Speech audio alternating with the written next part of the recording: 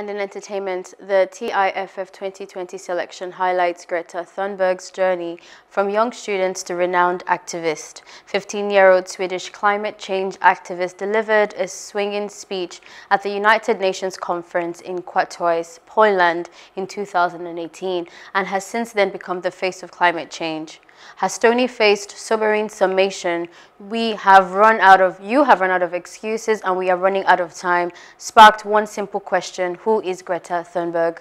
Filmmaker Nathan Grossman claims to have the answers in his published documentary, which follows the teenager over the course of 12 months when her life became something akin to a blockbuster film. A very surreal movie because the plot would be so unlikely, quips Greta in voiceover. That is all entertainment news. My name is Ifeomai.